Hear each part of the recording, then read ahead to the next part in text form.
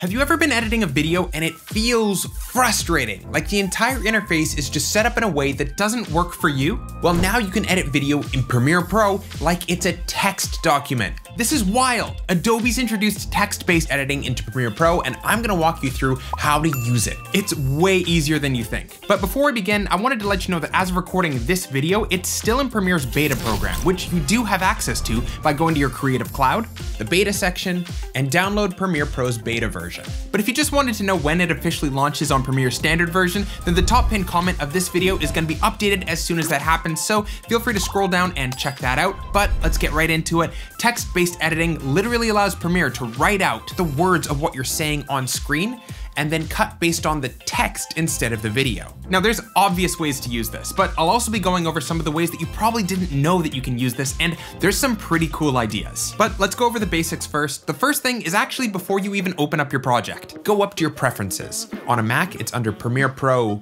Preferences, and on a PC, it's under Edit Preferences. And here select Transcription from the very bottom. And now you can click this checkbox to select Automatic Transcription. Now, whenever you import footage into Premiere, Premiere will automatically run through this transcription process in the background. Total game changer. Now let's open up a project and see how we can work with it. First thing you want to do is go to the Workspace section for your captions by going up to Window, Workspaces, Captions and Graphics, or there's also a menu located here that's slightly easier access. Now you can see that you have an entire large section for a wall of text that you can start working with. And my audio is actually already transcribed because we selected automatic transcriptions before I started working on this project. And if you're halfway through a project, you can create new transcriptions by selecting Create Transcription and allowing it the time to just work through your project. Now that we have our transcriptions open and able to work with, we can just start highlighting text. And you can see that when we do, that section of our project highlights the video as well. So if I highlight this section here, we can see that the section of video sounds like this. I'm gonna show you the easiest method by far to getting exactly what you're looking for. Perfect, that's exactly what we selected. And now I can do things like hit backspace and delete it. Simple as that. But there's other ways that you can work with text-based editing, and some of them are pretty handy. Maybe you've been working with a large batch of footage for things like documentaries or weddings or interviews. You can really easily end up with a sequence that's more than an hour in length. But if you wanted to search through all of that for a particular moment, it can be really frustrating. So just pick a keyword or phrase that you know is being used and type it into the search bar. Then you can navigate through any time that was said. You can also do kind of the opposite. Say that you have an interview for a business with a new product and some secret information wasn't supposed to be released, or maybe someone just used a naughty word. You can search for that and then remove it by highlighting it and deleting it. Boom. Now no one's getting canceled. But you can delete things that are more common too, like big gaps and pauses. Go down to the three dots here and click to toggle on Display Pauses. And now if you hover over these triple dots, you're told how long that pause is for. Highlight it and then delete it to delete the empty space. Mind blown.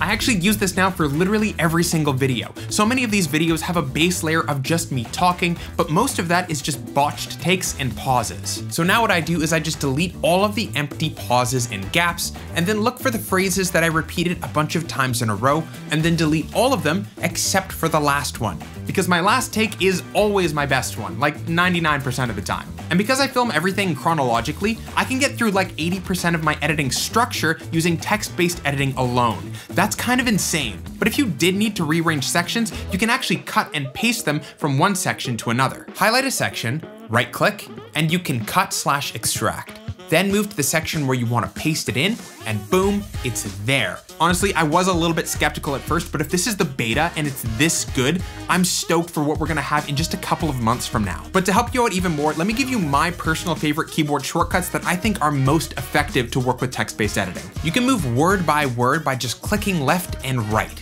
Super helpful to get super specific. And if you wanted to jump all the way to the beginning of a section, if you have a full-sized keyboard, you can hit Home. And likewise, you can go to the end of a section by hitting End. But what makes this super helpful is that if you move around word by word with the arrow keys, once you find a word that you don't want to include, you can hold Shift and hit End to highlight that word and everything else all the way to the end of the section. And hit backspace to get rid of an entire section that quickly. Same thing for Shift Home to select everything from that word all the way back to the beginning of your section. Sort of like the Q and W ripple delete shortcuts. And if you guys like this video, you'll love how you can get Premiere to use your already generated transcription to create animated subtitles with almost no extra work. I'll see you over there.